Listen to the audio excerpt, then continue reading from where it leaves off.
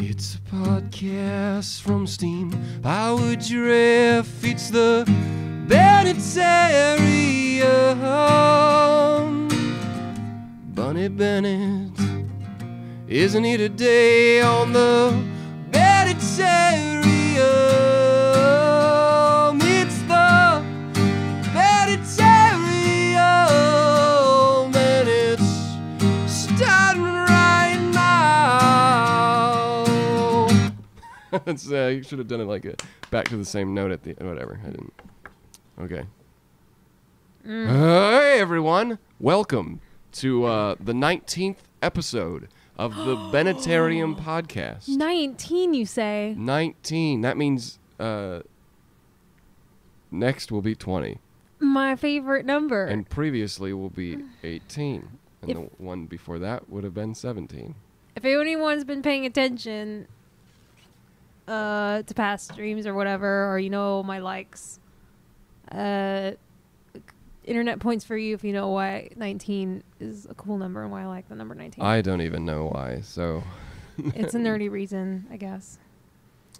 So more on that in a bit, I guess. when people inevitably ask the question on the Twitter. Yeah. Why is here?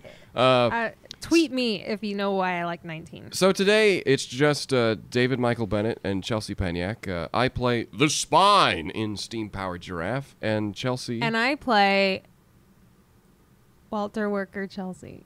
And Bunny wanted to take a break this week, and we didn't want to cancel the Bennettarium because I like, if I have the energy, I'll keep it going. But this one's going to be a little laid back. We've only missed one, and it's because you were deathly I was ill. sick. So basically, we can do it as long as I'm up for it because we do it from my apartment, all the equipment. I'm the one that knows how to set it all up. So, and I guess we teach someone else, but I don't know. I look so on the video. I look so washed out and dead. I don't know if it's just the screen. I mean, it could be the camera. We're using a different camera today. I need a little bit of color on my lips, but. It's also because the light's usually above us, shining down. Now it's like directly on us, and I don't think the white balance is quite right. I didn't read. This camera doesn't have auto white balance, so I just kind of guessed. And this one looked the best, like of what natural is. But I don't know. It might be a little too high, too blue. But I don't know. It still looks yellow. We only have one light. Anyways, only Engineer-eteers are seeing the light, so I guess it doesn't really matter. Yeah. The camera we're using right now actually is a second one we picked up for our live YouTube concerts, which will be happening in this month probably. We don't have a date to set, but stay tuned. We'll hopefully give you at least a week notice before we do the actual show. But we're doing testing this week and whatnot, building a PC specifically for the stream, so we don't have to like take away our recording computer or any of our other computers. So yeah, real cheapo one. I think it's under like $500 too. So real simple thing we can just do. We could also use a laptop, but we want the security of like a desktop that has the built-in PCI Express interface and stuff. So we have expansion. So we should have about 3 camera angles. And I decided to use one of the cameras. It's not as good as the other ones, but it looks pretty decent. First time using We're using the same lens as we use for the Bennettarium, but yeah.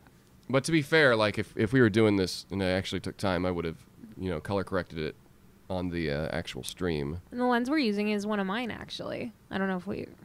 Yeah. Yeah, it's we don't 28. own any lenses. The lens we use for all the Bennettarium stuff, and I think we used it for some of our music videos too. Yeah, only Marshmallow World and yeah. I don't have a name for it. It's a 28mm Canon lens. I'm just gonna talk about it because it's my lens and I'm camera nerdy. I've used it a few times for ballet photography, but it's just not the greatest lens to use in like a dark theater and stuff because it's fixed and it's just I ended up never using it for my other job, so I lent it to Steam Powered Giraffe and we use it for the podcast and stuff. So I'm glad it's getting use. Yeah, let's I guess we should talk about start off reviewing our week. Yeah, we did a show last weekend at the Escondido Performing Arts Center here in California. And then this weekend, on Saturday, we just performed in Everett, Washington. So it was Brian Barberin, our newest member who... I have hiccups. Apologies. Oh, no. I'll take over. And then... second show. And it was good. Very exciting. So this was me and Camille's third year in Everett. I can't believe that. I can't believe it's been that long already. It was Steam Power Draft's 5th year there. So right. Yeah, we started... 2013 was our first performance in April, and we had an event organizer who was a fan of us put together the show with us, and she had Abney Park open for us, and that was a very weird mix. I mean, we performed with Abney Park at events before, but we're usually separated, on the event schedule. Every once in a while, we'll open for Abney Park or something, but that one was weird. We were, I guess, the main attraction for that event, and then Abney Park was the opener, and just a different crowd. It was in a theater, so if you've ever been to our Everett ones, our show works well in a theater. Abney Park really wanted people to be standing, but doesn't work as well in the theater, unless the theater has removable chairs. But and I think the fire code made it so we couldn't have anyone standing anyways. So all the Abney Park fans were like, I think it was just awkwardly sitting down. I mean, they like, did it, because that was their a different kind of music and band and all that. But it was fun. But the second year we did, I think we did 2 shows in 2014. I think that's the start when we started doing it in January. February? I think we did it in... Oh, you did it in January? I don't remember. No, I don't know. You're right. I don't remember. It was that would have been been one of the last shows before I came on board, February, early 2014. Yeah, Michael Reed was still doing it with us, same with Matt Smith. I believe. Oh, no, that wasn't. I was going to say, was that the first show with Female Rabbit? But that was Queen Mary, I think. Just based on Bunny's posts recently. That would be 2014, I believe. January. At any rate, it was a... this was the 5th time we did it. Wow. The original organizer, she did it 2 years in a row, and then the theater became under new management, and unfortunately, the organizer who put it on the first 2 years... she was ill the entire time, and she told us she was not, so she wanted, she was doing stuff at the end of her life that she felt. Wow. And she was a nice lady, and she passed away last year, I believe, in October. Wow. And I mean, we did this, we kept it with a show going with the theater, just because it proved popular. Mm-hmm. And we got a kind email from her husband and their kids after the fact. So we made a small little announcement to it, a nod to it, but on the show stage. But I don't think anyone, I mean, most people keep their lives private and stuff. So, we didn't say any names and stuff. Yeah. But it's a really popular show. One thing, it's usually when we say, oh, you're performing in Washington, like, well, why aren't you playing Seattle? I'm like, well, it's because we have a nice little theater picked out, and it's an established relationship. It's a little bit out of the way, I suppose, for some folks, but we don't pick a main city and like that's where we're gonna get the most people. I think the luckiest thing about that we have is a lot of our fans will travel to see us, and even if that's in a city that's not close to the big destinations. Mm-hmm. But I don't know. I think that's good for us because I mean the ticket sales did really well. I think everything but the nosebleed seats were gone. And maybe if we were in a bigger city, we would have drawn some more attention. But as far as it goes, it's that balance of there's an existing relationship with that theater. And I mean, when we perform in San Diego, like if we do a theater like Spreckles, like lots of more people show up. We do one in Escondido. It's not like it's not as big, but I mean, there's definitely you see the influx of that fraction of ticket sales that is just walk-ups. Like when we performed in January 2016 at Spreckles, that's like heart of San Diego, downtown, right on Broadway. We had a ton of walk-up ticket sales of people who didn't know who we were, because those people exist out there, people who have like that disposable income, who like live downtown, usually older people who are like into the arts and supporting the arts, who they would just saw the big marquee. They're like, oh, I was walking down Broadway and I thought I'd check out your show. We talked to a lot of people in the lobby who said that, and that's really cool. thing to see, because we don't always perform on Broadways and major cities. But so that's probably the benefit of performing at a theater that's well known, or that's sure. in a location like downtown San Diego compared to Escondido. But it's not like a huge difference in sales. we it's always great to say, show's sold out, and it's like, well, no, there's still like shit seats. Yeah. If you want them. There's always going to be shitty seats. But no, I mean, ticket sales do well enough for us that we were able to do it in every year, and they want us back every year. And that's great. We're penciled in for next year for Everett, Washington. So all of you who came out to that show and enjoyed that theater, we're gonna do it again. And I think we got the autograph line.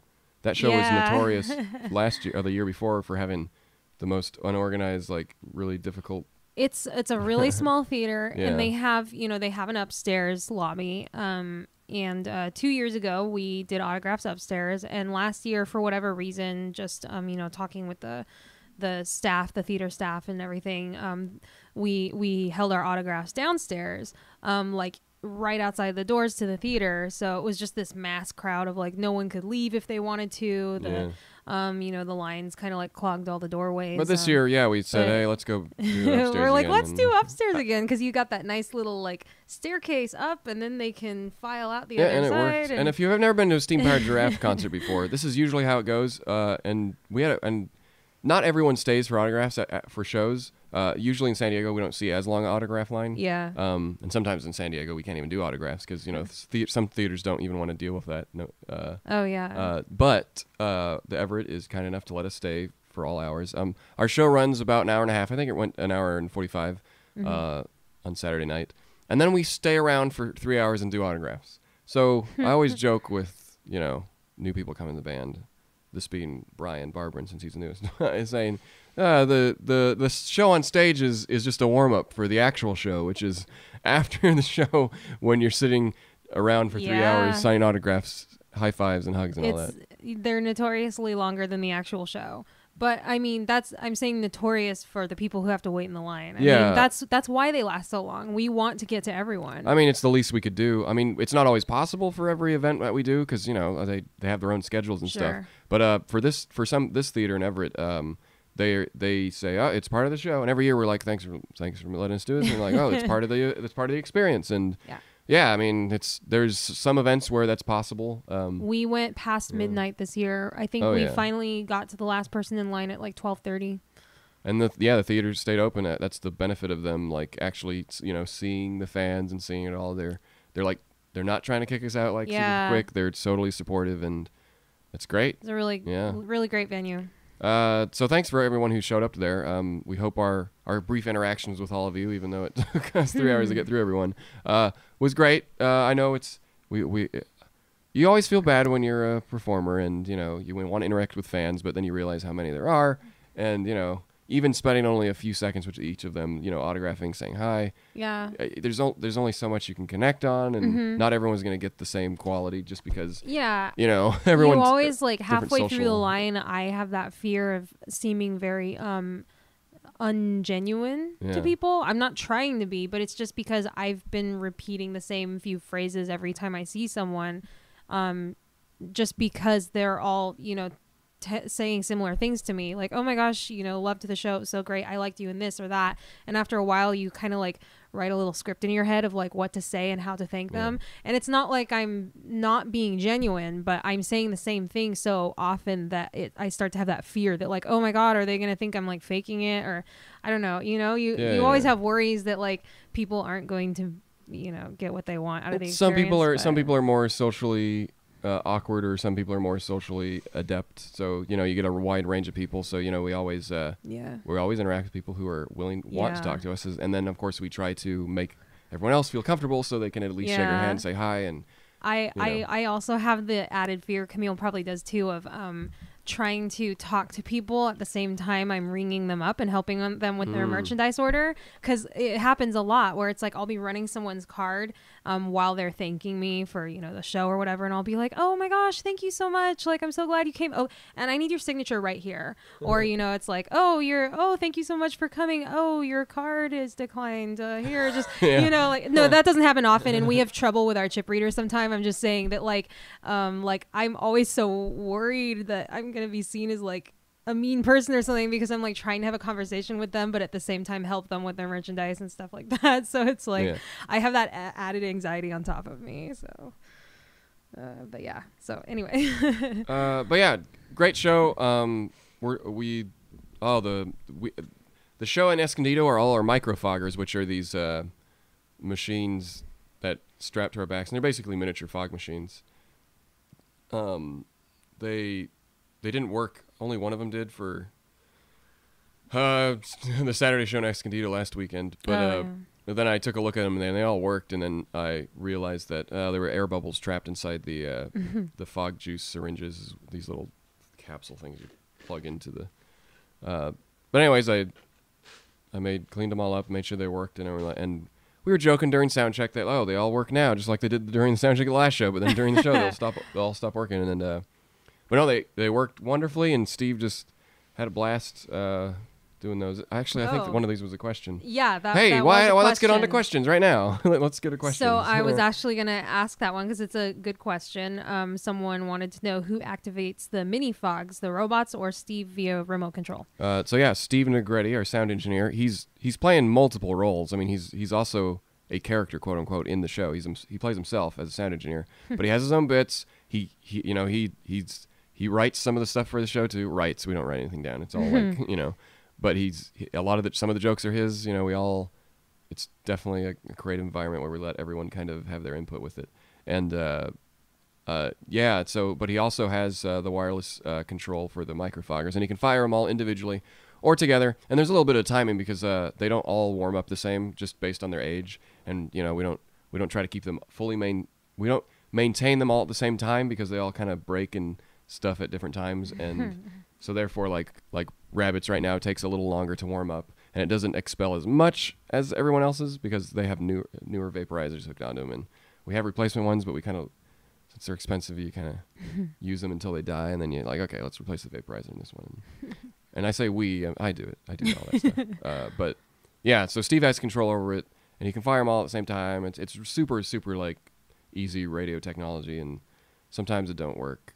We have plenty of shows where we're not allowed to use microfoggers just due to sensitive fire alarm equipment.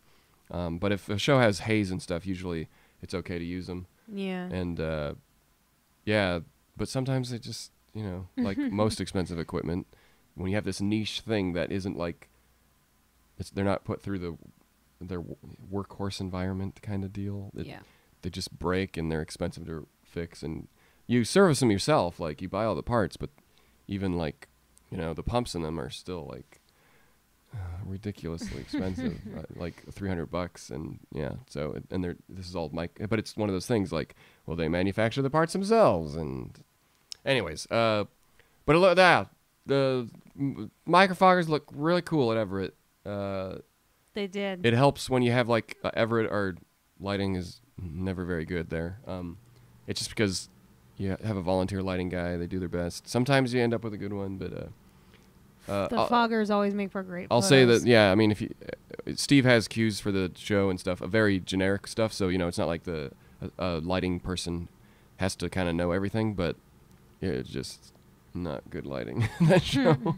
Like, we would be in the dark for some of our bits, like that kind of stuff, and you're like, and then whatever. But the fog definitely helped because there wasn't like much lighting change anyways. Haze is a theater photographer's best friend. All my best pictures at the ballet or of Steam Powered Giraffe are the ones with like fog or smoke in the back, you know, reflecting off the colorful lights, and like that just immediately ups your picture to like professional status.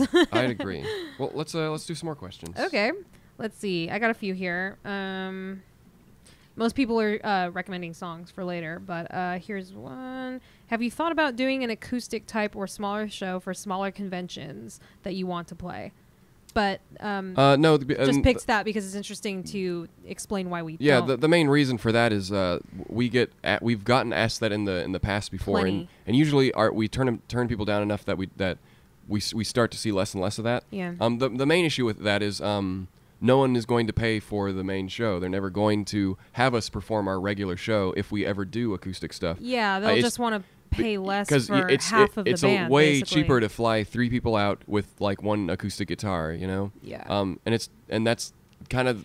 And you can't blame them. It's like, well, if this is your act, right? But we don't want that to become our act. Hypothetically, if you like did one of those or something and people saw it, they're not seeing that acoustic set wouldn't reflect what the act is. No. You don't want people to see that. I mean, when we did Balboa Park, we didn't have a concert show. When we took to a stage for the rare events back then, it was kind of weird because we were like, oh, now we're stuck to microphones and we had to try to play, and that's why we created the stage show, because it's like, well, this is how we can represent the act of what we want, what we imagine it to be. Right. And even doing it acoustically, we can do a little bit of it, but eventually it turns into like, oh, well, now you can do that acoustic act that you're going to do acoustically here, because we've done a little things like out of makeup, we'll do like a little VIPs will get on a boat and we'll go eat cheese and we'll play them acoustic songs and stuff like that.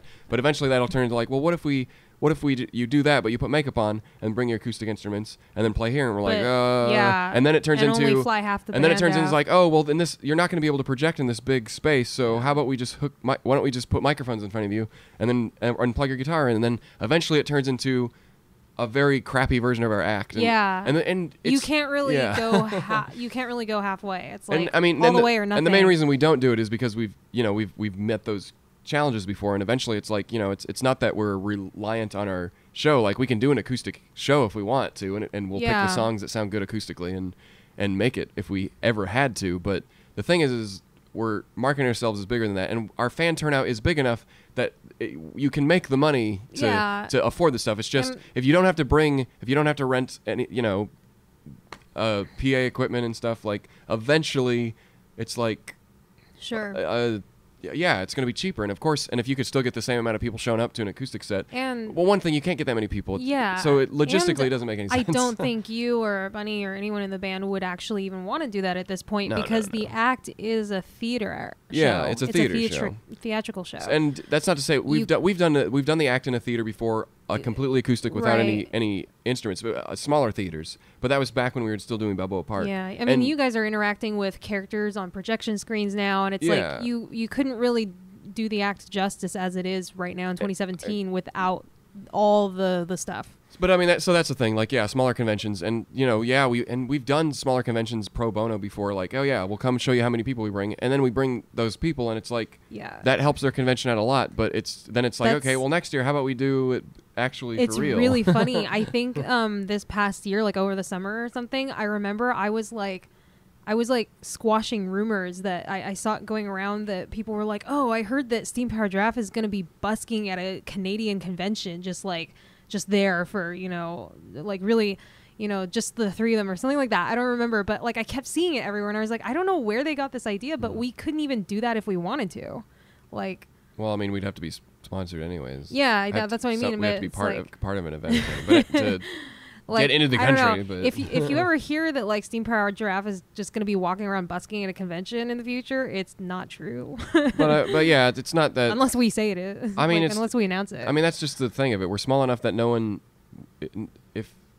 one's going to really respect the act unless you get the act. You know what I mean? Like an event organizer, most of them are doing it for the love of the arts and stuff, But when it comes down to money, it's like, okay, we can have this band come in with all their fans, but then we're going to have to, fly them out here, which is a cost. To put them up in a hotel, that's a cost. We're going to have to transport them and their equipment from the airport and stuff, that's a cost. And then we're going to have to rent a stage. We're going to have to rent some lighting. We're going to have to rent a sound system. I mean, that's natural for any kind of concert and stuff. But, and then for us, we have a few things that that other bands don't ask for. Like, we have a specific soundboard for Steve to use, which a specific series. It's common in musical theater place, and most concerts would never use something like that. Sometimes they would. It really depends on how big the event is, though, and there's some other equipment that instead of like giant XLR cords, we use like Ethernet cable because we have a digital stuff for our soundboard. So And the costs are pretty much the same as like a regular band. It's just that some of the technical stuff isn't like you're going to have laying around because you're already hosting a bunch of other bands. So we become unique in that sense, where it's like we need to have this one thing for this band, but no other bands are actually going to be making use of it. Yeah. So that's the thing is, we have to be in an area where it's going to make sense. People can make money off of the act. And the main thing I see with no, it's not even something we should probably get into, but like the main thing I see is that if we're going to be the main thing for an event, like after a certain point, it's like, why are you doing the event? You should do the concert, because eventually you're trying to take the profit from the concert and make all these other things happen. Yeah. And like that's tough to do because the majority of people there, for some events, not all of them, obviously. We're like something like Akon. We're even though no one could get into the concert and it was packed and stuff. Mm-hmm. Like it's still small compared to their stadium concert that they have. So it's like we're a fly in the mass in the whole convention. Yomacon's a little similar. Yomacon, we're one of the bigger music stuffs there, but the convention's huge, like 30,000 people. So there's not 30,000 people coming to that area. Like you can fit about 800, I think, in that convention hall. What do you think your biggest audience has been? Was it the UK? I think the UK, just because for one thing because they told us the numbers, but also just because I don't know. I've never seen that many people in a place before. I think it was over 900. Yeah, it was that. It looked like 900 people. Mm-hmm. Like I know what 400 people looks like. Yeah. It's like a standard theater show for the most part, and yeah, I don't know. And once again, to weave in the whole live stream thing we've got planned, that's another great, exciting reason to do it. Is to make the audience bigger than one of our shows could be. Well, hopefully that many people will turn up. But we'll be happy if there's only 50 people. Well, I don't know if we'll be able to, with 50 people donating $5 each. We're crossing our fingers. It probably wouldn't be. It wouldn't be a profitable way to do the show, but as a supplement, that's the one way. That's like the least I'm hoping for. But hopefully we'll be. There's also the hope that there could be a lot of people and it'll actually get us some attention. And for multiple reasons. So people who can never see our show, whether they're in a place where we're just never going to have the funds or the support to be able to go out there and put on a show, that they can actually see the next best thing, which would be a free concert on YouTube that's done as best we can do it. I can imagine it growing. Like there's technical details of like it's going to be a mono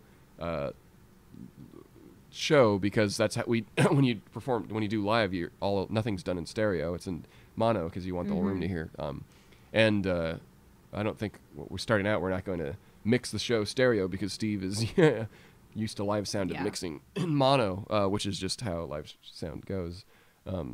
So there's like a few things like that'll be different. Like especially if you're using headphones, it sounds fine. It's just it's a different experience than being there in person because you're not hearing the reverberations off the room and other stuff like that.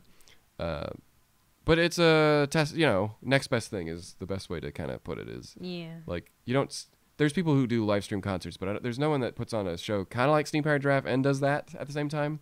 So I think that's where maybe we'll get a little bit of attention, hopefully. You're pioneering something, kind of. I don't know. People do live streams concerts, but since we're kind of theatrical, it makes it a little different than anything I've seen before. Hopefully, it'll hold the attention of just random people looking on YouTube. Also, it will help.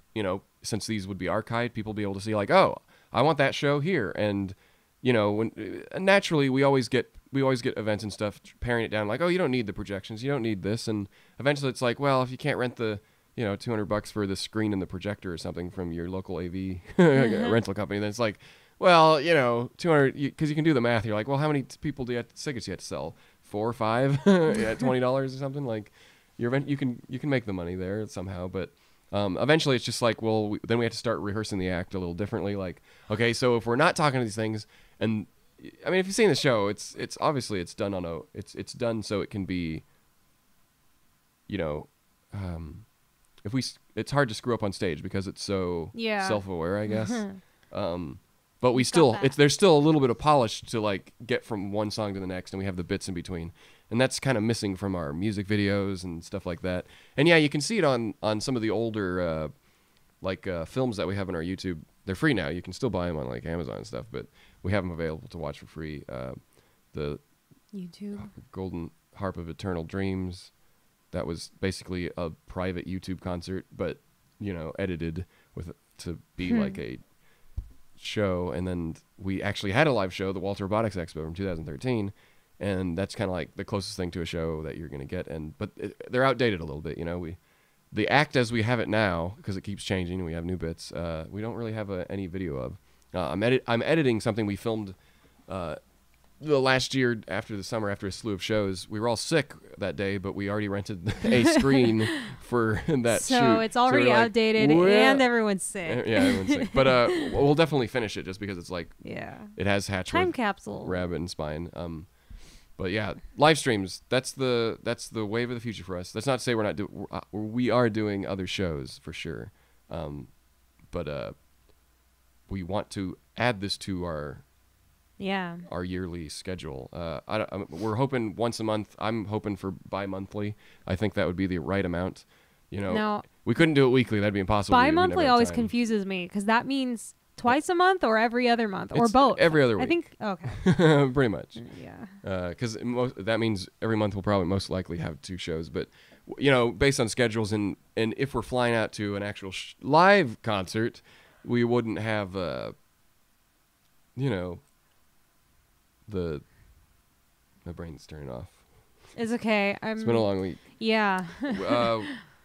We wouldn't have the time to do the live stream. So we're going to treat it like a show where we're going to schedule them in advance and people will know when to turn in. And if you can't make it to the actual live broadcast of it, we'll have the archive version of it. And it's not like we're going to go in and edit the videos. It's going to be live. Unless something terrible happens, like a big black emptiness of like the videos cut out, maybe we'll cut that out of it. But for the most part, it's just going to be like a live show. So, any screw-ups and stuff like that will be in there.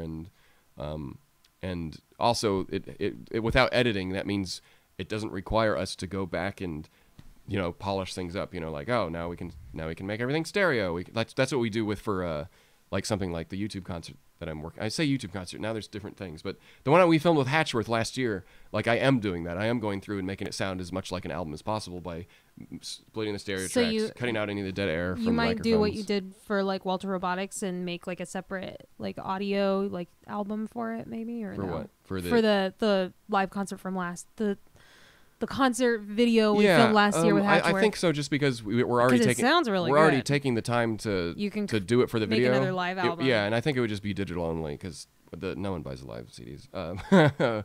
But just in case people wanted that audio,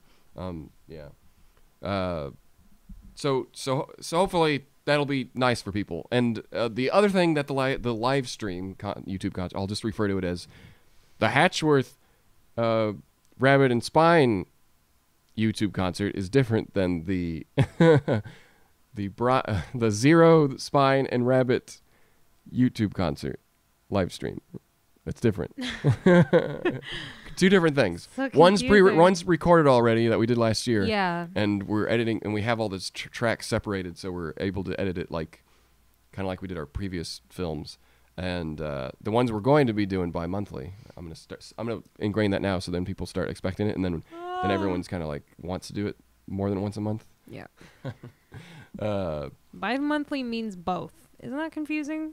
I'd heard that before though. So is that bi-monthly? You can use you can use either one. Bi-monthly means occurring twice a month or every 2 months. So either works. Isn't that weird? I've heard that before. Well, at any rate, 2 times a month is when we plan to do it. Bi-monthly. We're going to start with 1 a month, and we're going to do that first one, and that first one is going to be like, we'll be prepared technically, but, we'll have to feel it out. Like, it's going to be different than a show. We don't have an audience. There's no like... Yeah. There's dead air after a joke or a bit or something funny. Yeah. So it's a little different, and we're talking to cameras instead of... But we've done it before, and we think it's going to translate pretty well. It might take a while to get used to, but because we're still doing live concerts. But it also means we'll be able to rotate songs a lot more. Because when we do the live show, we want people to experience the same show in every new location that we do. And of course, we change up the set during the year a little bit, anyways. But with the live YouTube stuff, the idea is going to be that of course we could have the same show every time, but we're going to make it like an hour instead of an hour and a half, like live shows usually are. So therefore, there's like a reason to go see a live show, but also you'll get the best kind of show possible where we're not tired by the end of it. Whereas a live show, we put all our force in a weekend, and then we're kind of dead after the weekend. Yeah. Whereas for we can kind of leave people wanting more for a YouTube concert that's live streamed. if we only do it for an hour. So it feels like, oh, that wasn't enough, but it still was an hour. Yeah. And then that way, it's like our energy, because we've performed long enough that we know that an hour and a half is literally the longest we could go. And then the show, the energy level that you have to sustain for the whole show just lowers if you have to do it longer. Whereas you can do bursts of energy if you shorten it to an hour. So that's kind of the goal. So that first one, we're gonna have a date soon. I'm building a PC today. I'm waiting for one more part today, and then I'll be doing some testing and stuff. Nothing to show for Engineer-eteers or anything. If you're an Engineer-eteer wondering like that, we might have something for the Engineer-eteers, but I think we're doing it in a private setting, our tests and stuff, and then we're just gonna go live with the YouTube stuff. Since we already do the Bennettarium weekly, there's only so much we can get done in a week. I think that's all I wanted to say. Oh no, the one point that the live YouTube concerts will help with, maybe a benefit could be, maybe a side effect, is that other events promoters, maybe convention heads, or even theater people who want to actually put on shows with us, will see the live thing, say, "Oh, I want that." Did I say that already? I'm probably repeating myself. It's just it'll be great for further exposure. Because we do a lot of conventions and stuff throughout the year, but most of them are ones who we've already done before. Yeah. There's only so many new events that are going to reach out to us, and they have to be big enough too. There are only so many new ones that will know about us and be able to get us out there. Yeah, because we get stuff for like conventions that are going to have a few hundred people. And they have a space that can hold like a few hundred people for a concert, and we're like, okay, we could. And we're excited. There's no way to make your money back on something like that. Any of those small events, we're always intrigued and excited if it's somewhere new that we haven't been to. But the reality is that most conventions and events out there are just too small to get our entire theatrical act out there. Yeah, for sure. So yeah, this is going to be really good for exposure because it's just more like word of mouth, quote unquote. It's all. Yeah, I mean, on the internet now, but it's just a way of doing the act more often. We'll get a new audience too. I think we'll find an audience that's like literally they just like the YouTube shows. Because when we did Balboa Park, there was a time when we did Balboa Park and we were doing theater shows at the same time. Yeah, like a little bit of an overlap. And there were people who would only come to the Balboa Park shows, probably because they were free and they didn't want to pay for a theater show. But there were people who only liked that version of the show, and then there were people who only liked the theater versions and they wouldn't go to Balboa Park. So. And then, of course, the people only like the zoo stuff. And then when we stopped doing the zoo, they didn't like the act that we had. Because, we conformed to the zoo. We did a lot less talking, and it was more just us playing music. And, none of us in the band really liked that. Well, okay, the musicians like that. But but we like stopping the show and having funny robot interactions on stage. Like, that's the act to us, because that's what we did in Balboa Park. And but whatever, I mean... So it'll be. I think we'll draw in a new fans. That. I mean, I like the idea that people are going to be able to tune in, almost like we're a series of some sort. I mean, I don't know how much it'll be. It'll be. I mean, it's not going to be like a Netflix season or something, but it's going to be just live concerts weekly that are archived. But it'd be.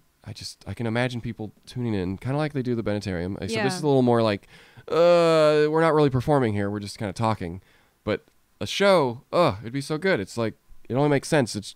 And the technology is there now. And we're going to be talking about this like every Bennettarium now, because we have been the last few times. So that's all right. Apologies if any of you are sick and tired of hearing it. But if you're a fan of Steam Powered Giraffe, you're probably a fan of the Bennettarium. I don't know. Is anyone listening to the Bennettarium and doesn't know about Steam Powered Giraffe? Because I would be really interested to know. I only like the Bennettarium. I don't like your robot band. Like, I think that's our thing. Like, this is just a supplement to Steam Powered Giraffe. I'm always really interested in hearing how people learn about the band, because I've heard plenty about I discovered you through the SteamWorld Heist game, or I think one even said they discovered the band through Battleborn. They heard the Montana songs, that kind of thing. I'm gonna get water. You can keep talking. So I love hearing about like the more obscure gateways, because most people say honeybee or diamonds, but there've been a lot of like more unusual gateway stories of how they heard of us. But I haven't heard of anyone yet who found out about the band through the Bennettarium. That would be a really obscure way to discover us, because you would have to be like looking for podcasts, I don't know, of just whatever random things, or happen across it on a YouTube recommendation. So yeah, I don't know.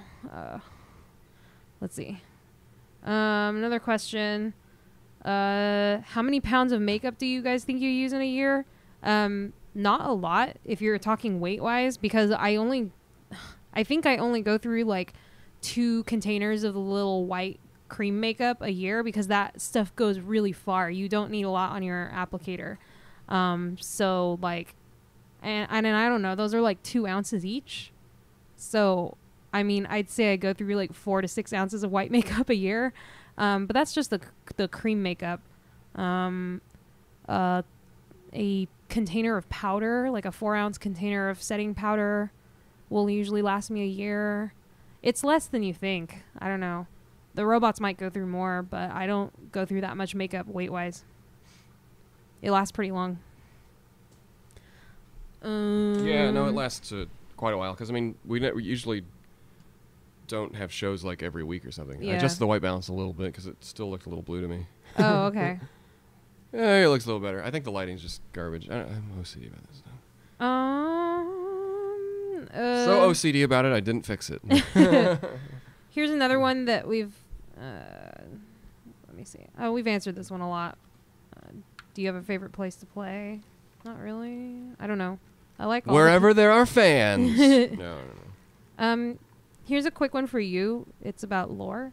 In the lore of Steam Powered Giraffe, I'm guessing, are Rex Marksley and Albert Alexander real people, or are they just folk tales within the Steam Powered Giraffe, that's a good question. universe? So in our universe, and this is kind of that information that we never do our shows and have people like they need to know everything. I mean, the show already feels that way anyways, because it's not just watching a band, you know. It's not like a theater show telling a story from start to finish. It's the idea that there's robots that are pretending to be a band. Like, we're pretending to be robots, pretending to be a band. If that makes sense. Yeah. Because it's like, it's the robots, like, it's the exact same thing in real life, except we're trying to suspend disbelief that we're not humans that are showing up to play this concert. We're robots that are just showing up to play a concert. Yeah. It's not like, how welcome, we're all on the moon right now. It's not like that.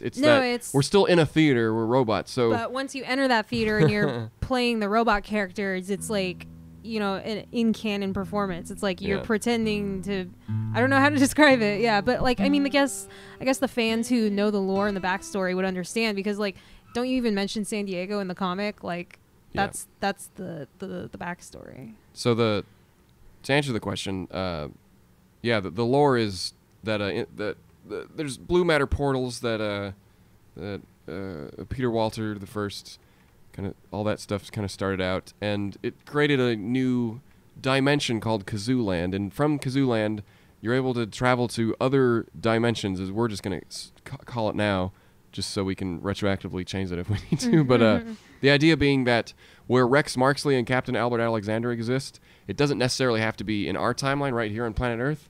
It could be on planet Earth in some other, you know, in a universe where there are mermaids and stuff. Yeah. Or there is, you know, Rex Marksley, where, you know, demons and stuff like that happened.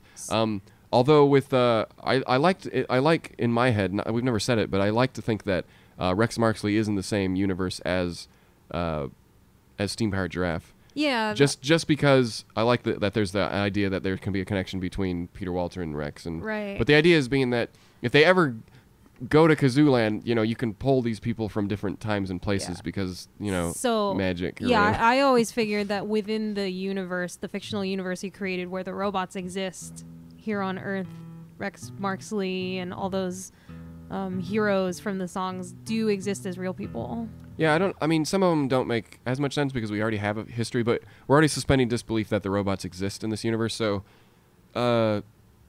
yeah, I think maybe it's not official, but as far as I think Rex would exist in our world, or even our world, we're suspending disbelief for some things we're making up. But I like to think like Captain is from a different universe where he existed, because you know, after a while it's like, okay, well, we didn't have it, there's no Captain. That didn't happen. But you know, and then you got the whole Vice Quadrant thing. Like, and that one we actually like set 2 universes up. What are they saying? What Prime and Omega were the 2 timelines, but like in the Prime timeline is the one that Commander Cosmo exists and like the world was destroyed by sky sharks and everything. Yeah. So I mean, so it's like it's all because it's convenient to tell. Yeah, but they're all like I imagine all these stories like take place in all these like branching timelines that exist in a multiverse together. Yeah. Well, our main idea is that we live in a world that's and I don't like the idea of like let's just pretend like this stuff happens. Like yeah. I like the idea that there is no Walter Manor it's more anywhere ambiguous. on Earth, but after that, any of the more fantastical stuff, it takes place in a different dimension or a place like called Kazooland, and then you can just they're have all fun with connected. You don't have to worry about rules and stuff. Yeah, let's play a song. Do we have any requests or something? We have plenty of requests. Let's see if I want to do any of them. Do you mind if I ask one more quick question? Because actually, I'm curious about this too. Someone asked if Steve archives all of the audio from previous live shows. Like no, he doesn't. None of our live shows are archived. He has the capability to record them, but we don't record every show. Got it. No, we do not. I was curious about that myself. I mean, it is another step. It's not that we can't. It's that it would be another step, and there's no reason for us to do it. We perform enough that we don't need to archive them. If we wanted to, we could. It wouldn't be a stretch to do it. And obviously we've recorded the Walter Robotics Expo. Yeah. And for us, it's like to make every show into a concert, into something that we could share with people, like polish it up. We don't have the time to do that. We don't have, and like who knows no one knows the act as good as we do, and so we would have to do it. And you know what I mean? Like, I ain't gonna stand over someone's shoulder and tell them how to edit a song and stuff. Like, I know when the stuff has to change. Like, it's a complicated act. If it was just one lead singer, one guitarist, one bass, you know what I mean? Sure. But it's not. It's more theatrical, and you kind of got to know the act. And since I do all the album stuff, I'm going to be the one that's going to be able to get closer to it. And it's not to say if someone else couldn't. It's just for how small we are, it only makes sense for me to do it. So for song requests, if this is easiest for me to just go in order of oldest to newest, and you can pass up whatever you want. But our first request was for "Oh No." Have we done that one before? I don't know. I think maybe you did on like a Periscope, but I wasn't around. Okay. Yeah, I can do it. I can't say that I know how to play it off the top of my head, but you can always skip any for now and go back to it. But I was just gonna read them off as they came in. I like the challenge, but let's see. That was from an hour ago. I like the challenge. I don't know how to play it, but I have a cheat sheet here when I was recording it, so I know what key it's in. Well, I'm also real tired. Let's get that out of the way. Did we answer that question? Did someone ask how tired we are? No. Very tired. I saw at least one person in the Engineer-eteers chat say that this is their first Bennettarium podcast. Oh boy, watching live. So thank you for all your support. Thank you for tuning in. We apologize that we're for anyone who it's your first time, just know that we just finished 2 weekends of shows and we're very tired and sleepy. And this is a very laid back version of the podcast. It's not so much the shows. It's that we got out of the Everett show at after midnight, and then when we finally got that's what I mean when I say hotel room. 2 weekends of shows. It's everything encompassing that weekend, the travel and the flights, and you get about 3. Well, in Everett we got about 3 to 4 hours of sleep each, and then our flight was 11 a.m. but we had to leave at 7 a.m. to get to the airport, and so and you don't want to like fall asleep right when you get home. I didn't, so I stayed up and to wake up at a normal time today too. But it takes a few days to get. I'm like, you can never really catch up on sleep. You can just kind of trying to play video games, like nodding off, and I'm like, it's too early. I can't fall asleep now. I must play video games. Okay. So there's no way I could do this at full speed. I'm pretty relaxed today. It's raining outside here in San Diego. It is pouring here. And we just came from snow in Everett. Yeah. But it was not the snow that looked magical. It was the kind that melted immediately. So this is like chilled out campfire version of Oh No. This is from the Vice Squadron. Oh, and there's not gonna be any harmonies or anything. Oh no. Oh no. How's the mix sound? Is it like guitar too loud? Sounds good to me. Because I'm hearing something different because I have the IMs. Let us know, Engineer-eteers. How's it sound? Decent? Darkness of space exploded when Gotta turn my chair a little bit. The snow must go on. Request. The darkness of space exploded when a beam of light emerged and awoken all the crew aboard the SS De La Rue. Oh, the spacecraft De La Rue. A man appeared outside the ship and he was pale as snow as the earth was blue. I like this. It couldn't be him. Hadn't he died long ago? Dressed in a tattered spacesuit, his helmet smashed, his eyes glowing sober. I had to scroll the lyrics because I also have the chords here. With the gleam of the grip of his hand, he tore through the wall, dooming the ship and every woman and man. Oh no,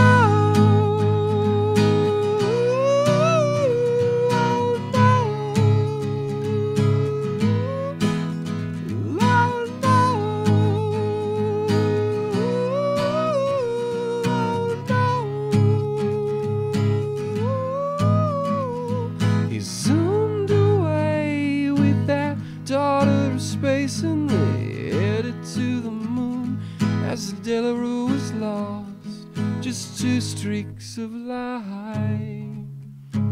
Oh, the destruction they wrought. I'm gonna fall asleep with this.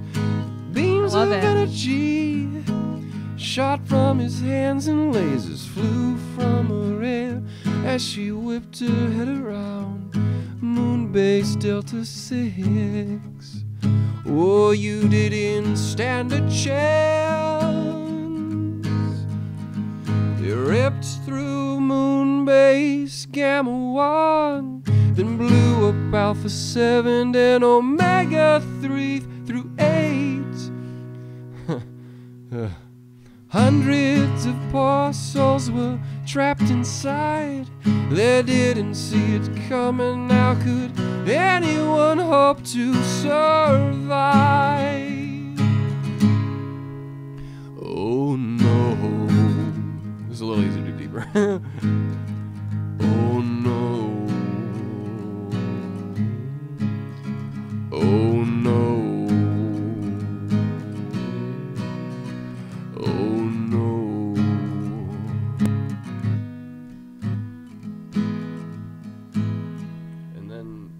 Cosmo. Oh, did you want me to do the scrolly thing? But the laptop's over here. Okay.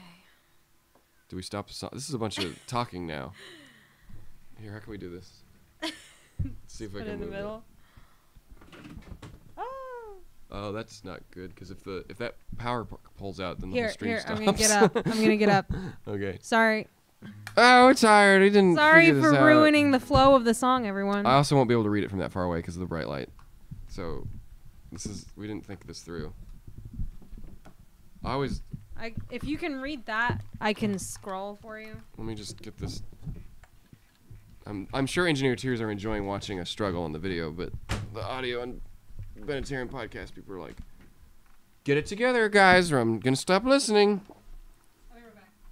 And then I lost my pick. Shouldn't have woken up today. And now the cables are in the way. Here, I'll put the microphone here. Move my phone. There we go. Oh, headset fell on the ground. Everything sucks. Okay, I think it's close enough. I'll extend this. And now I can scroll for you, so you don't have to stop playing. Yeah, if you want. If you want to do that, that would help. But all this is just talking. I didn't think this one through. Okay, I've never played the song acoustically, and if I have, it was probably on just like a Periscope stream or something. I don't know how to do all this. Earth Space Militia 10, this is Commander Cosmo. She's the source of his power. I'm gonna separate him. few thousand light years away should do the trick. Roger that, Commander Cosmo. The battle cruisers are armed and ready. Almost there. I've got her. Fire on them now. Boom, boom, boom, boom. What are you? Cosmo, no. Ah, no! I don't know what music goes here because I don't know. Don't leave me. what have I done? Oh, it's much more dramatic and corny on the thing. This is amazing. I don't want to see. I don't want to see. I didn't want to see what I've become. Oh, no, no. Even when the moon shadows the time. Scroll. I just need to see that. Oh, okay. So, sorry. We'll learn how to do the scrolling, and then I'll be able. Maybe whatever. You knew what you were getting into. We said this was gonna be a crappy podcast, right? And you picked "Oh No," which is like the most theatrical song on the album. Has dialogue. It's and like stuff. exposition. Okay. You will follow me through the pain. I can always count on you through every thing. And you keep me moving on like a soliton. Soliton, because he's dying. Soliton. You keep me moving like a soliton. A soliton. A soliton. Commander Cosmo. He killed her? No, I feel it. Oh, she's letting me die. I lost it. I lost all my humanity. Immortality. My death has long been overdue.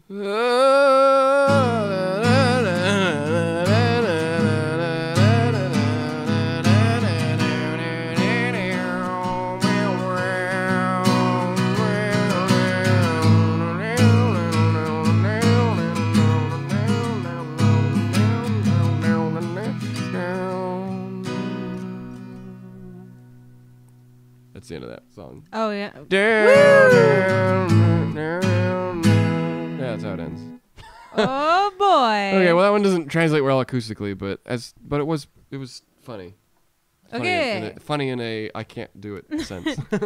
Next up, Kendall B. Hunter tweeted us twice suggesting either if you're feeling daring, do an acoustic overdrive, and he also suggested One-Way Ticket. So maybe you just like pick one of those. Well, I can do overdrive for sure. I actually did overdrive on a random Instagram live stream because I just tested it out, and I did like a depressing version of overdrive, and I'll probably do that because I'm tired enough to do that. Depressing versions of all are there goes the thing again. Let me go get it. Yeah, the power cord for this camera is not as long as the other one, so naturally everything sucks. But yeah, the Instagram live streams I do, they're not like archived because Instagram doesn't do that. So there's no record of me ever doing it. So let's do that. I was a lot more awake when I did that one. But I don't need to do excuses. Let's move these zoom to 150 and that'll be easier to see. Okay. And then you can enjoy scrolling.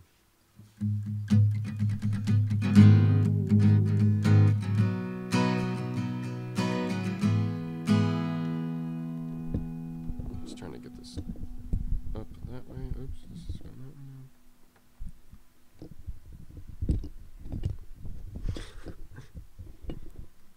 now. That Average podcast is going to be unbearable.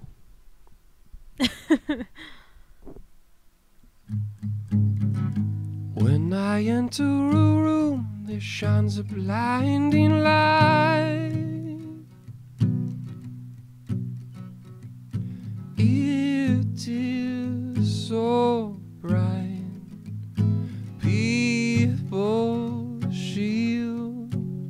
their eyes. I take a step back and pivot around on my feet, so everyone can see what I am wearing. Shoot a smile to the host at the back of the room, then tip my hat so slowly. Man, that's really cool. Oh, oh, oh, oh, oh, oh, oh,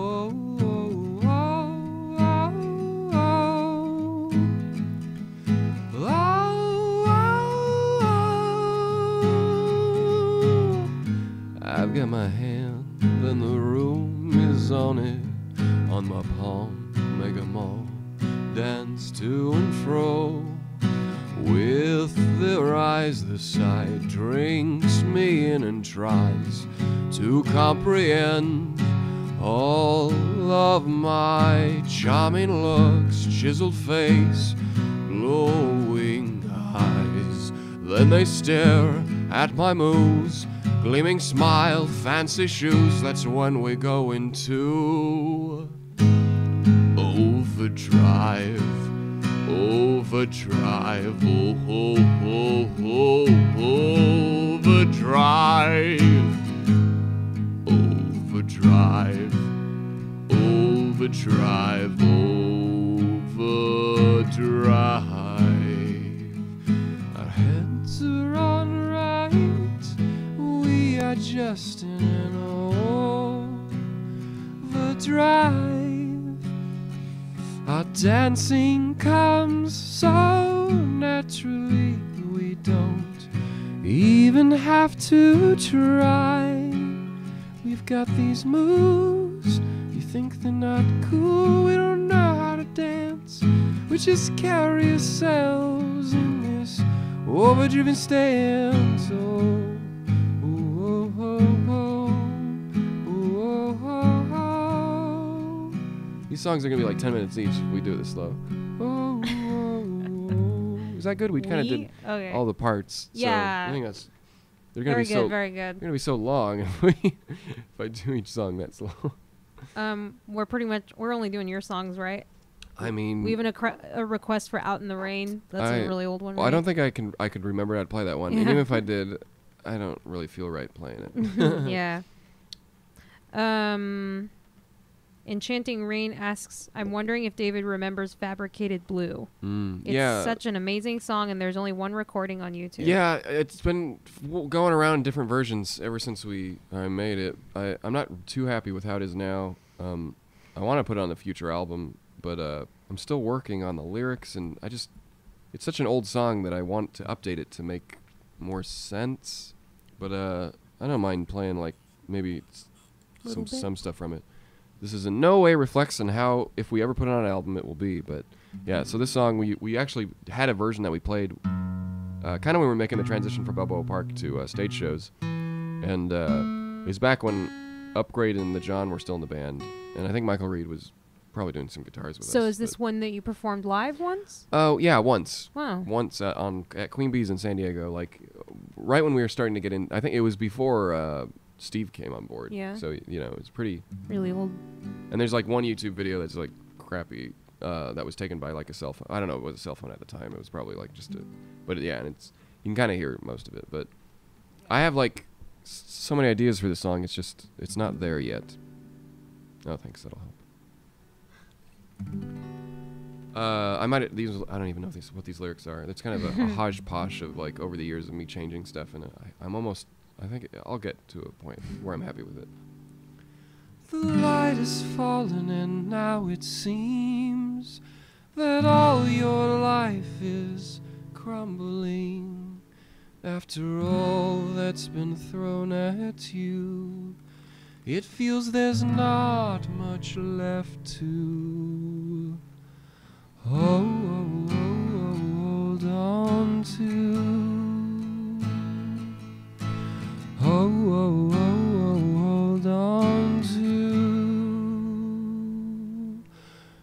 And so the story goes.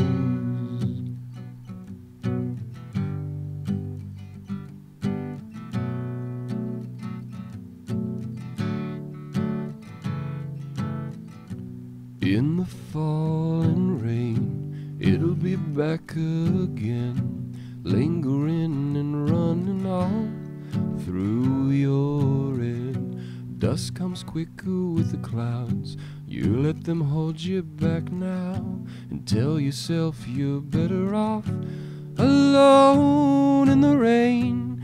Pick your okay, these lyrics I'm not familiar with. I'm gonna just You tune out all those around, feel the difference somehow, and see that there is more to life than what's in your brain. There's not an answer for everything, just clear your mind and start clean. Try to focus on what you need to be happy. You might think you okay. You might think you were fabricated blue, ooh, but don't think that way, it's not true. I've seen many things, and you're capable of happier wirings. You're not fabricated blue.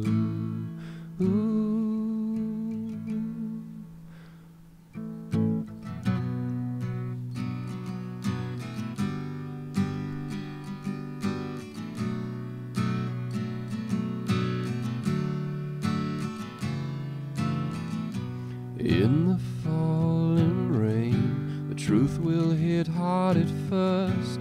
Lightning strikes and reminds you of the worst. Skies are all black and gray, showering you in a haze. All at once you break down and then say, you've never felt this way before. Your body and mind are so sore, and now you're missing out on everything around you. You let it all out and cry. Not everything will heal inside. You try to stand up straight with your head held to the sky. You might think you were fabricated blue, ooh, but don't think that way, it's not true.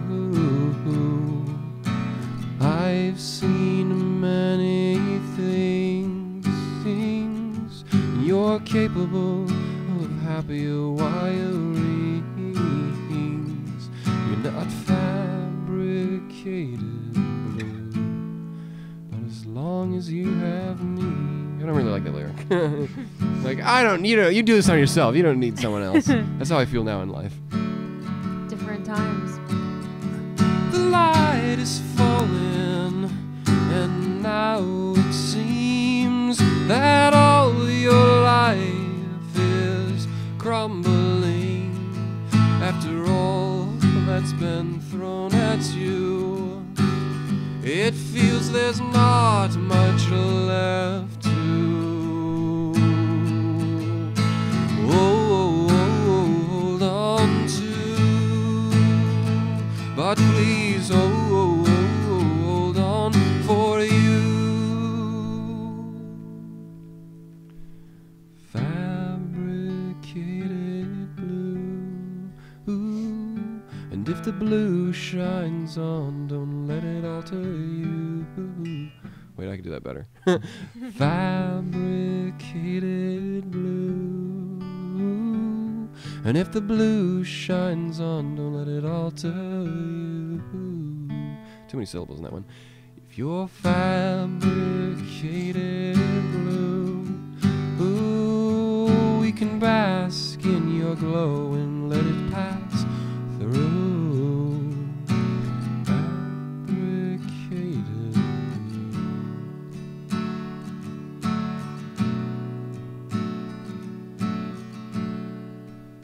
Oh, did I do?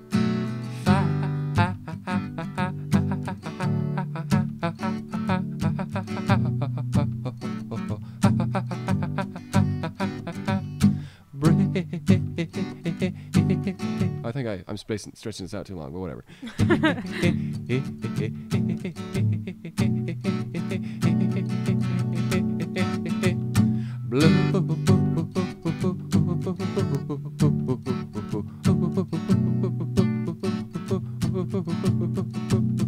Maybe I should do it all shorter, how as I intend it to be. At least I think that's how I want to do it. Or maybe I'll just cut this part because it's really, really stupid.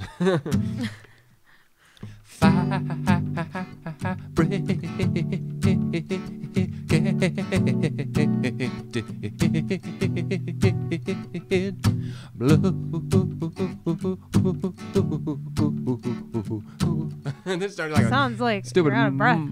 Yeah, well, I'm sitting down, so I can't expand my lungs. I hate singing and sitting down because I can't breathe. Anyways, you're not fabricated blue. Oh, no, no, no. Okay, well, maybe you are. Anyways, so that's kind of the idea of the song.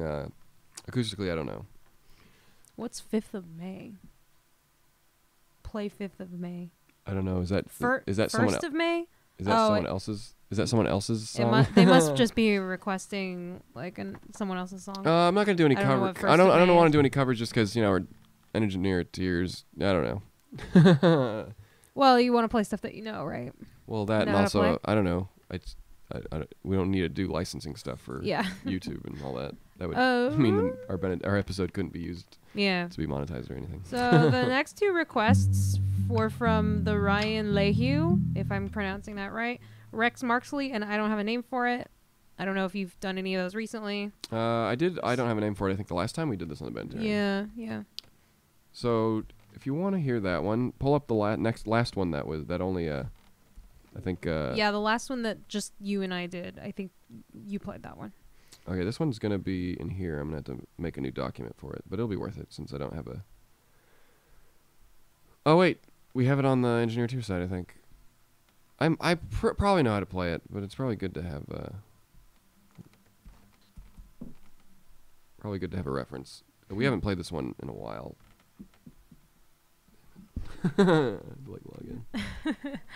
Log into the Engineer-eteers site so I can pull up the chords that I have on there.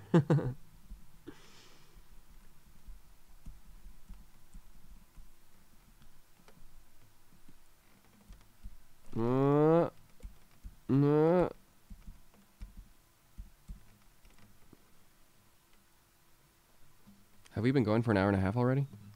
Yeah. Really? Yeah, we got. I feel like we hour left. We played 2 songs. Well, we talked a lot, I guess. Well, whatever. I mean, I'm tired. It's not like I'm not gonna give a great performance, anyways. And look at all this dead space that we have with this. Well, not every episode can be golden. Every 30. Thanks for tuning in, y'all. Lots of people have requested Diamonds too, but I don't know if you want to play that one. Nah, because then we can't. Oh, that's right. Covers. Yeah, sorry. Because this is going on YouTube. I think we have though later. before, but then it's like you have to like. I know you've played it on like Periscope and stuff. But well, those aren't saved. This is going on YouTube later, so. Well, the other one was too, but I didn't monetize that one. Yeah. If it did, it was because we played it as a cover song and it detected it, but I don't know. Okay, I know how to play this one. I just wanted to see what key it was in.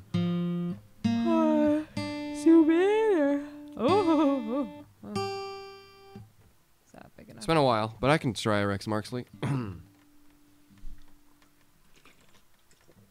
Oh, I don't know if I play this one sitting down.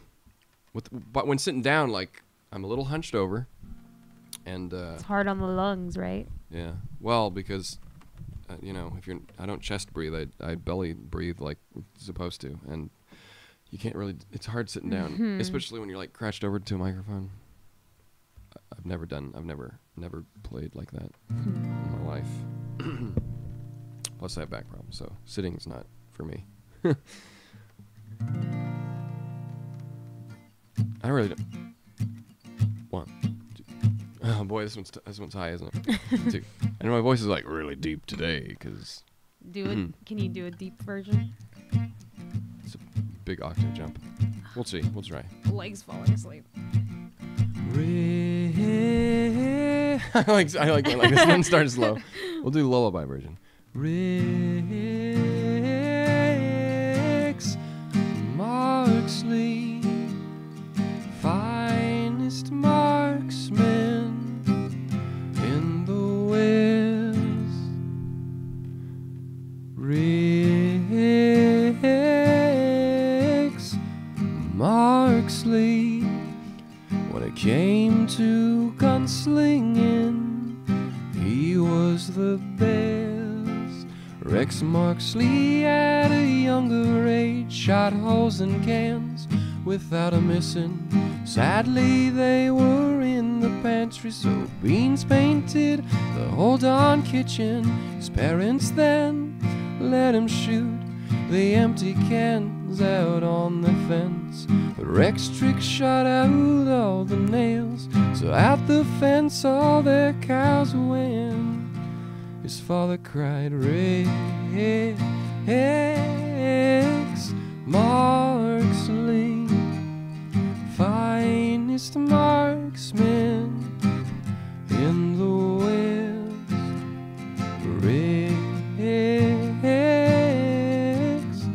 Marksley, when it came to gunslinging, he was the best. Rex Marksley was a tinkerer and engineer extraordinaire. He made quick reloading gadgets so he could fire non-stop with panache and flair. He became a gun for hire and a hero wherever he roamed. He disarmed 40 bandits one time with 2 gunshots all on his own. Rex Marksley, finest. This is taking all my energy.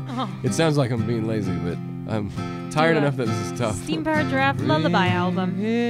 Rex Marksley, when it came to gunslinging, he was the best.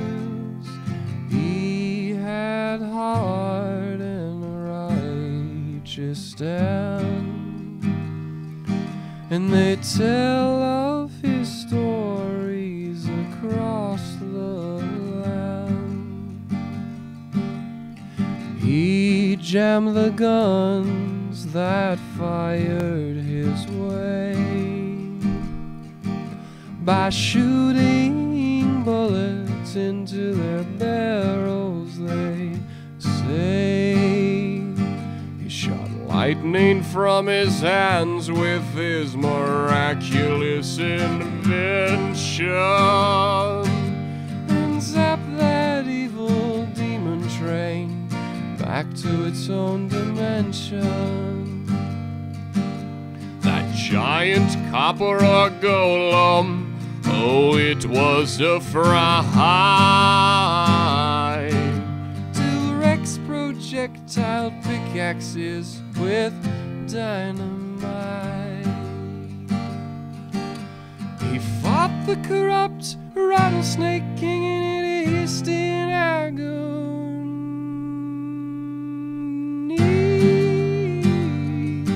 Then Rex taught all the jackalopes to yodel in harmony. I just need to see the chords. I all this time I thought you were looking at the ones under the line. No. I'm sorry. I mean, I know how to play the song, and I think I've played it a few hundred times based on the zoo alone, but, you know, I'm tired, and I got excuses for days. So we're doing this yodeling part. Am I finishing the song? Is this a good place to stop? Yeah. Yeah, so we have time for more. Sure. Right? I could fall asleep right now. No one wants to watch a live stream where you're struggling to stay awake or tired. No one wants to watch you struggle in general.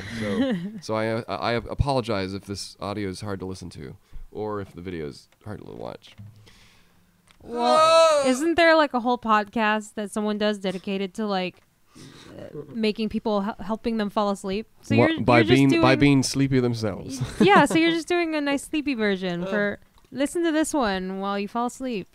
Okay, let's do one more song and then how about we answer some questions and then okay, do you want like a do you want to do like a slow song? That'd be the easiest. We've got a request for On a Crescendo. Would that be possible? I think I've did that one before. Yeah. Wasn't that last stream too? There's Me and My Baby, Scary World, She Said Maybe.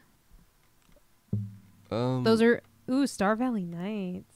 I don't think I've ever done that one. Yeah, let's do that one. I've probably done that one. That's from the same person who requested Crescendo, so I love Star Valley Nights. Doesn't get enough love from like Well, fans. we've never performed it live either, so. And this is actually a fast song, so. Pretty simple chord progression. It's like the same 2 chords for like the verse.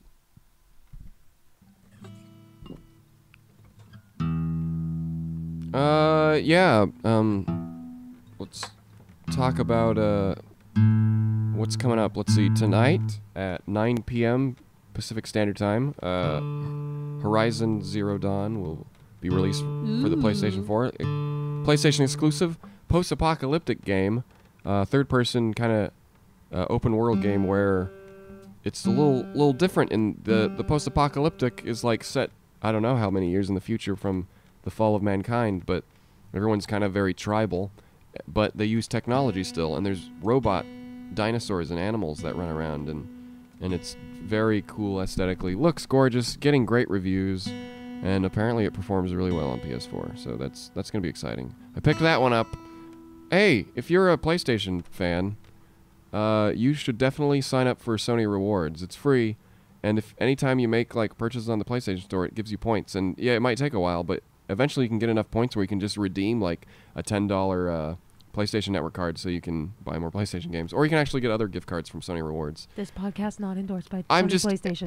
I've used it for years, and you know, I also like I went and got like a PlayStation credit card because I buy video games a lot on PlayStation. I mean, I do buy most of my games on Steam because I'm a PC gamer, but for any of the exclusives or stuff that's like, you know, a platform or a 2D that doesn't really require, I'll buy it on a console just because sometimes it's easier.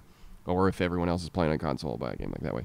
But I have a PlayStation credit card, and that like gives you like 10 times the points if you use it. So I only use my PlayStation credit card to buy the PlayStation games that I'm already going to pay for anyway. So it kind of is like a cycle where like every few months I have enough like to buy another $50, $60 game with just the stuff, and it's totally worth it if you're already spending money on the PlayStation Store. It's completely free, and there's, you know, it's for them it's an incentive to like for you to keep buying PlayStation stuff. I didn't realize they didn't have a rewards account with them until like last week. You wasted all these years. I know, all these years of buying video games. But anyways, yeah, go to Sony Rewards and oh yeah, you can redeem like movie tickets, and like if you have a bunch of Blu-rays, and you can enter all the UPC codes of your Sony movies and get points, and I'm sure you'll be on your way to a free game or anything else. It's not just they'll reward you with anything. I think I'll be picking up Horizon tomorrow. It's a pretty non-intrusive rewards program that is great if you're a PlayStation person.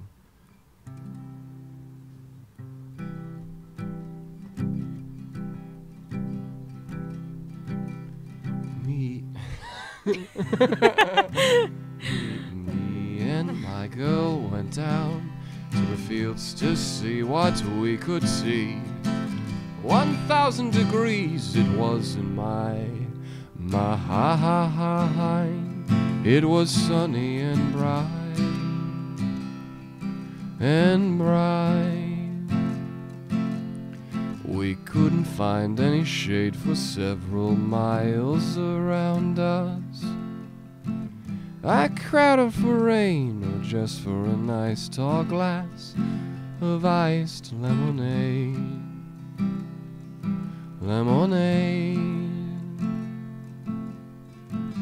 I would have given anything for that day to turn into a night.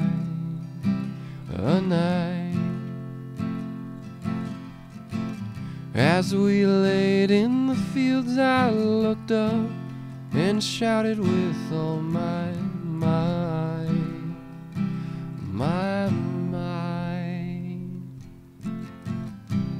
I'd kicked down the sun for a Star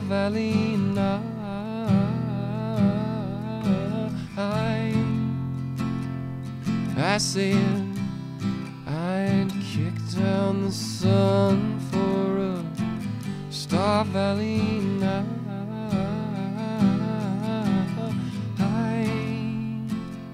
Star Valley night.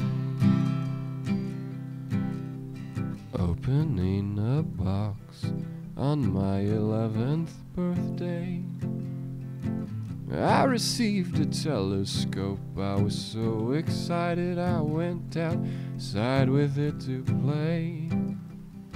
What a day. I improvised that part. Is that good? Yeah. That wasn't how it is in the song. Just go with it. You're gonna fall asleep. I stopped dead in my tracks when I realized the sun was casting all its rays across the sky, masking all the stars.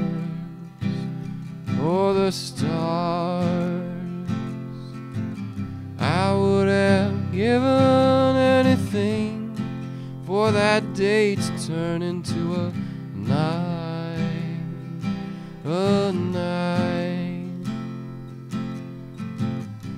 I sat up with my telescope and chatted with all my I fudged the lyrics on that part.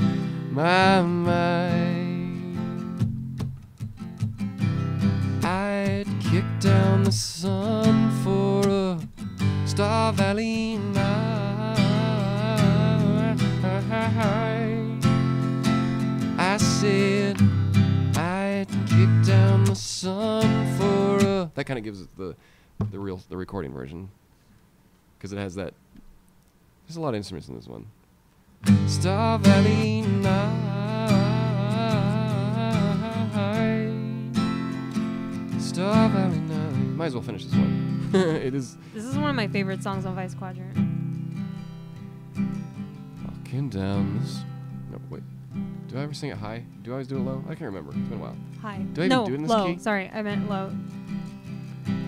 Walking down the street, headed towards the end. You.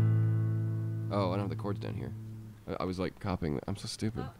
Oh. Whatever, I know. It's only 2 chords. I said it myself. Yeah, it's really easy. Yeah. Walking down the street, headed towards the annual circus. I saw an elephant escape a tent and overturn a cannon. A cannon. The cannon shot a clown several blocks away into a factory. That factory was filled with fireworks and they all went off at once. At once. I would have given anything for that day to turn into a night. A night. As multicolored lights exploded in the blue sky, I cried. I cried. I'd kick down the sun for a Far Valley night. Can't even get through the one chorus. I'd kick down the sun for a Star Valley night.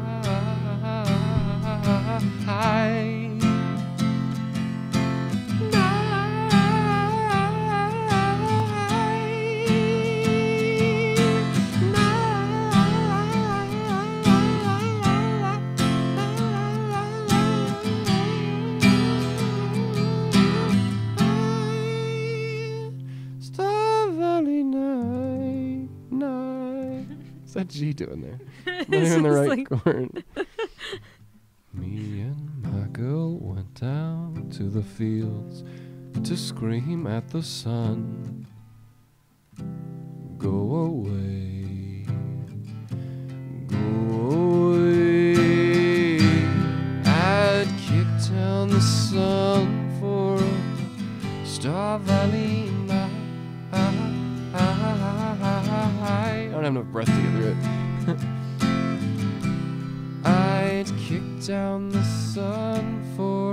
sing the next one? Star Valley, you sing one. Just adding a chorus on the end. Just right here. Just do the I kick down the sun. Just I can't go that low. you sing it high. I kick down the sun for a... Wait, I did the wrong chord. Sorry. 1, 2, 3, 4. I kick down the sun for a Star Valley night. I said I'd kick down the sun. I did the wrong chord. One more time. I'm trying my 1, best. 2, 3, 4. I'd kick down the... I'll do mine, then you do yours. It'll be good. It'll be good. Okay. We'll just be doing octaves, but it'll be good. Okay, and here's I'd 1, 2, 3, 4. I'd kick down the sun for a Star Valley night. I said I'd kick down the sun for a Star Valley night. Star Valley night. The melody was a little off, but my whatever. normal voice is pretty low for Can you do the low one? What does that sound like? a female voice. Like, people have lower voices than me, but when I sing, like, it's hard for me to go high. Yeah, sing that. Let's do that. But then that's really low for It's me. okay. It'll only Kinda be like in the it'll only middle be on somewhere. YouTube and everywhere for the rest of your life. Oh my god. Let's do it. 1, 2, 3, 4. I'd kick down the sun for a Star Valley night. I can't do that wavery thing. It's tough. But okay, that's a song. I really like that song. It reminds me of a just I don't know why, something about it reminds me of a Paul McCartney song. I really like it. I like the bass in that song. Yeah. That might be why it sounds very McCartney-ish to me. It's like that bass part could be the song. Kind of is. Do you have any more questions that before we sign off? We've gone almost to 2 hours, and I wish I was more awake for all of you. Maybe the singing the songs and stuff was a bad idea for this podcast, but maybe some of you will be listening to this as you drift off to sleep. I don't know. I kind of have run out of questions. Let's see. Yeah, I don't know. I have some saved from previous weeks, but I never asked them because they're kind of like ones that we get all the time and that kind of stuff. Like, what's the inspiration for your characters? You know, the hero songs, that kind of stuff. I don't know if there's anything you really want to answer, like, real quick at the end. Oh, I recognize that one. I don't think it's in the right key. That's my favorite song on SteamWorld Heist. If you guys can recognize it. That's not the right.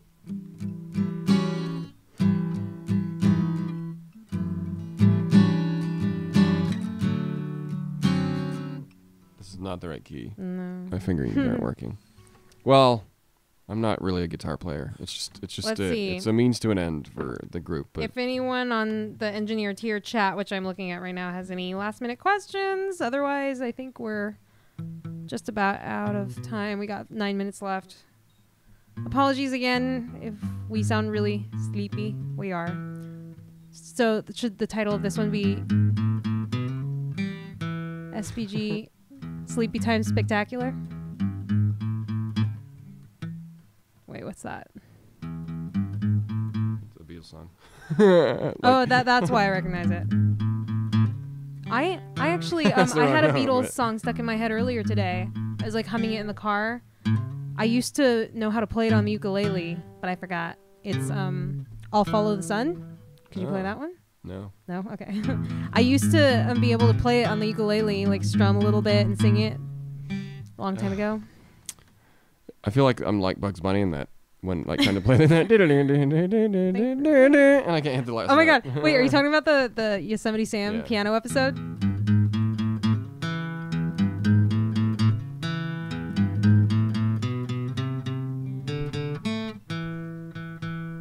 sounds like. This is like a song that they teach in like guitar. I took one guitar class in college, and I was like, this isn't for me, like, and I just kept just playing rhythm guitar, and that one of it because it uses a lot of like scales and stuff on that. Got a few last minute questions. One for me and I don't know how that goes. one for me is would you and Camille be willing to sing on stage? Sure. No. Just answer for you. I can't speak for Camille. I don't think she's as enthusiastic about singing live. She led some vocals for Marshmallow World, but like I don't know if she'd want to sing live, but I would definitely be up for trying it. Because we've had people ask about like, oh, if they did Soloton, would you be singing and that kind of stuff? And I would definitely be willing to try. I'm not gonna say I wouldn't be nervous as all hell, because that's not really my forte. But I'm sure I'd be up for it. Yeah, we don't have enough wireless equipment to bring. We'd have to bring even more to have them sing on stage, unfortunately. Yeah. And we're already. I mean, for like one little tiny part, it would, you know, I think like, I don't think it'd be worth the effort to give me like IEMs and stuff like that. And it's just so much work for such a small thing. We do have an extra set of IEMs as a backup that we used for Carolina when she played bass on I have a hiccup still. I mean, Camille are like on constantly running around and like, you know, we have to change for one of the songs and stuff like that. So I don't know. But who knows? You know, the act can grow. Yeah. David, do you have a favorite John song to like play, or I don't know if they mean play or yeah, sing? when he did it, I liked Juju Magic, but that was the song written by Mike and John. A lot of songs from John were Mike too. The ones that were on the album that we never played live, Little Birdie and stuff, and we probably tried to play it once live or something. But those are all just John last minute throwing something on the album, and we're like, oh, so we don't get any input.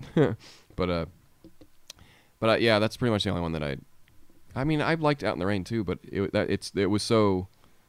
I like Out in the Rain. Not much for anyone else to do other than John. I don't know about playing it, but But no, I mean, I had nothing to do with that song. Yeah. And Mike did Juju Magic. I mean, you know, playing it live, we all have something to do. We create stuff, parts and stuff to do. But no, that's sounded. I never really like Sound Tomorrow.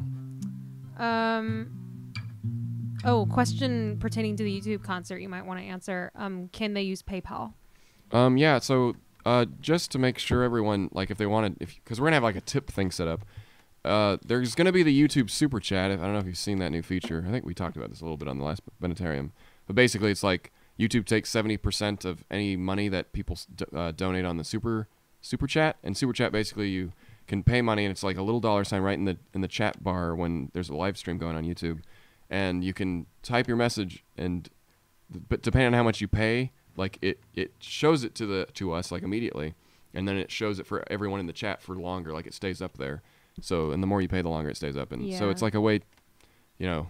I don't know. It's YouTube's, and we get 70% of it. So if you give us $1, we get 70 cents basically. And also of note, I know we touched on this before, but like when you were doing the test stream on YouTube, I was not able to see the super chat on my iPhone. Well, you can see you can see the people that have you can see the super chat that people other do, but you can't see the submissions. You can't actually use it when you're using an iPhone. Yeah. Like there's no way right now currently to use super chat yourself if you're using the iPhone app. But it works on Android and PC and Mac and stuff. But because of that, and you can only pay with a credit card on that. So, and once again, YouTube takes 30% off out of the whatever you give us through Super Chat. So we're also going to set up a donation thing on our store, and that store will let you pay with a credit card, your Amazon account, or PayPal. So, and then I mean, it won't be as easy as like Super Chat because the Super Chat's built right into YouTube, but we'll have a link, you know, somewhere on the live stream, and you'll click it. And then you just check out, and hopefully that's good enough. And people who want to use Super Chat, that's great. Just know that you're giving 30% of whatever you give us to YouTube, which is fine. You know, they're going to run ads and stuff on it. But that's what that's going to be. Should we should end this. Yes, that's pretty much it. I'm starting to drone on, and I'm sure my monotonous voice is becoming... Listen to another Bennettarium episode, one where we're like super energetic. We'll probably get back into the role-playing the next time we have Bunny on. Because that's always fun. It's the most popular part of any of these podcasts when we look at the data. Like that's the part that people play, and then they kind of just tune out after that. Well, I mean, but I don't care. Whatever. Some people do it in the enjoy beginning, so that's why. So here's where we go. I don't remember what song you played in the beginning. It was a new one. Yeah, I don't remember what. I think it was here. So let's just do another one. Okay, let's you do another one. Yeah, I guess. My brain's like, what are you trying to do? You did all this work all the weekend. Why are you trying to be creative now? We've answered the favorite dinosaur thing a lot. Mine would be like a velociraptor for carnivore. For herbivore, Parasaurolophus.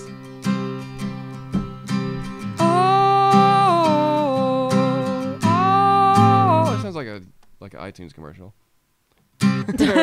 What? Or Apple like one of those commercial. pop songs. Yeah, whatever. I'm Really just gonna go with it.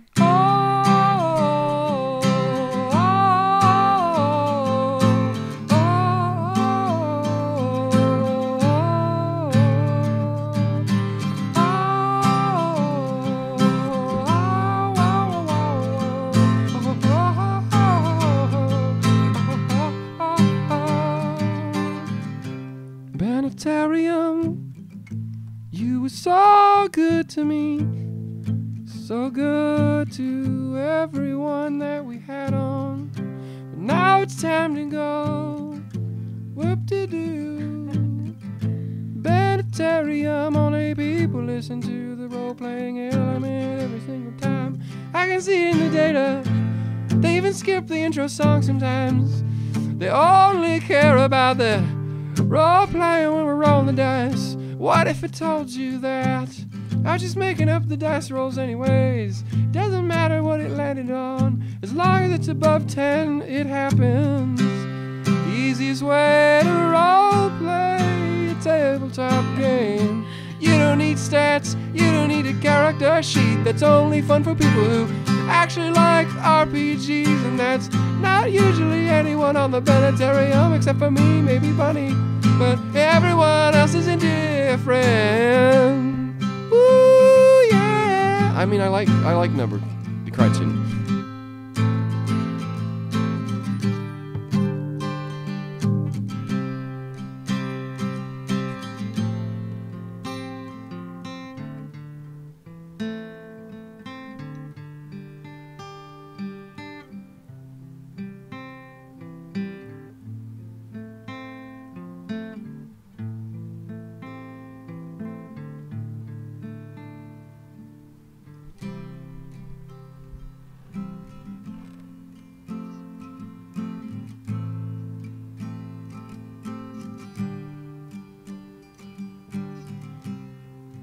As we come to a close, we reflect on how shitty this episode was. It wasn't shitty. I had fun. Speak for yourself. Oh, yeah, I guess I had fun a little bit. I always have fun. I just feel like I'm not on today. I'm not in performance mode. Well, I mean, I need to be. I just need to lay in bed. The whole point of starting the Bennettarium was so that you didn't have to be in performance mode. Well. Right? Yeah, but you know. Yeah, I know.